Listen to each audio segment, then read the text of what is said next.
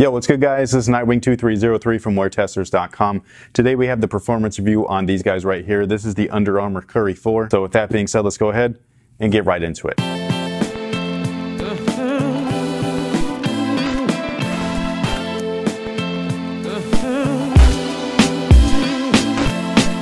So this is the first time that we have not seen herringbone used on a Curry model, and I have to be honest, I'm not mad at that. The spiral traction takes care of all angles, all directions. It's multi-directional, it's awesome. You got linear coverage, you got lateral coverage.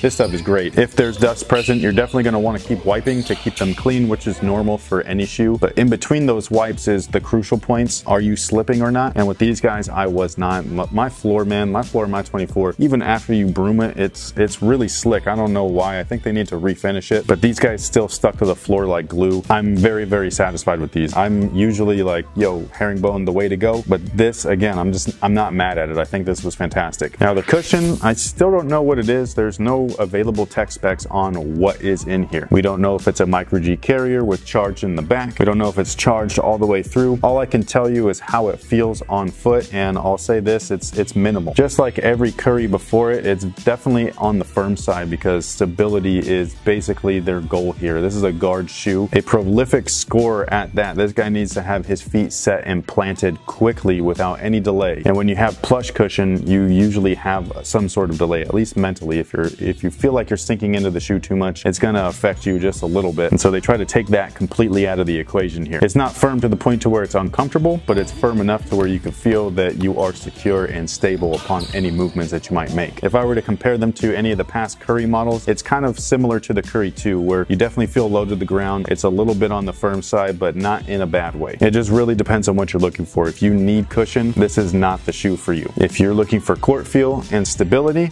this is where it's at. Now the materials on these guys are interesting. The entire shoe is very sleek, very slender, and it's comprised of a knitted upper, which basically gives you a sock-like fit. And then you have this overlay right here of synthetic leather that I just think feels great and it looks great. I really like the contrast between the two. The overlay material with the synthetics have been very durable. The knit hasn't stretched too much either. It still feels great. If anything, it gets better over time. The very first wear definitely feels almost suffocating, but the more that you break these guys in, the more they kind of conform and fit right around your foot, giving you a one-to-one fit, which I think is awesome. Now, as far as fit, true to size is what I would recommend. This shoe right here kind of hinders on the overall fit. The structure of the shoe and the support are very minimal. Everything from the upper down to the tooling, super minimalistic. And as you can see right here, there's not a whole lot of structure to the overall upper. So if you do not get your proper size, it's not gonna be good for you. You're gonna get a sloppy fit and they're just not gonna work the way that they were intended or designed to. I've said this before and I'll say it a million times, not every shoe is made for every person. I know that some people really want to try this shoe out, but if you don't go true to size, you probably won't have the best experience in them. The design of these guys right here were just made to be one-to-one. Any extra dead space within the upper and you're going to lack a lot of support. Now the overall lockdown is fantastic so long as you get your actual size. Like I said before, the materials right here is just kind of like a sock, so you're supposed to get a snug one-to-one fit. And once you lace everything up, you pretty much get that. Starts off a little suffocating at first. Like I said, just give it some time. It's not too long. The breaking process is pretty quick and everything will be good to go. Now something to note is that underneath the eyelet panels are reinforced pieces just to make sure that that knit doesn't actually break or rip when you tighten things up. There is one small section right here. There's basically two panels. There's one panel here and one panel there. And there's a section right here at the top that actually dug into my foot quite a bit. And it did cause a little bit of pain, but that area does break in. Just give it some time. Like I said, if you're having some issues, loosen up the laces right in that section so it's not causing a lot of pressure to dig into your foot. Afterwards, you should be good to go. Now the overall support, like I said, really relies on the fit. All of the support is coming from the tooling, which is crazy. So as long as you get the proper fit within the upper, it's going to keep your foot solid on the footbed, and all of the support is just right here in the heel, right where it needs to be. You have an internal heel counter right here, albeit a small one, but then the midsole tooling is just kind of like right where everything's at. This is supposed to cup your heel and make sure that it stays within the footbed, which it does an excellent job of. And then you can see right here, it's a little bit more exaggerated than the rest of the upper, so it's just a nice stable base right there, a wider platform to work off of. You have the stabilizer plate poking out of the lateral side right here. Again, just keeping your foot on the footbed upon lateral movements. And then they also do the same thing right here in the forefoot with the midsole sculpt as well. The shoe kind of reminds me of the Air Jordan 11, where it's just an anatomically correct shoe. This shoe was made and mapped after the foot, and so that's exactly what they're going for. They're going for clean lines, natural lines, and things that are supposed to enhance your foot's natural mobility. And then underfoot, you also have some torsional support as well with the TPU plate. It says that it's a spring plate as well. I didn't really notice it one way or the other. I just know that everything was secure and supported once I was locked into the shoe. I'm not the springiest of athletes, I'm just a shooter, and I shoot very well in this shoe. Although I shoot pretty well in most shoes, so take that for what it's worth. So overall, these are a fantastic guard shoe. I have to say it's probably my favorite of the Curry line, especially with the fit, which was completely awesome. Traction as well. If you need any more cushion, an insole swap might be the way to go. But like I said, not every shoe is made for every person. This is a low profile shoe, so if you're looking for an abundant amount of cushion, this is not the sneaker for you. There are plenty of other shoes that have a ton of cushion out there. This is for a mobile guard that needs a lot of stability. Knowing what you need in a basketball shoe is very important when picking them, so hopefully this information actually helps you out. Speaking of information, if you need any more, including their weight and their scores, you can always go to WearTesters.com. Link is going to be in the description box below. In the description box, you'll also find a link to eastbay.com where you can grab these upon their release. So that pretty much takes care of it. Thank you guys so much for watching. If you played in the Curry 4, let me know what your experience was down below in the comment section. I always love to hear from you. And until next time, guys,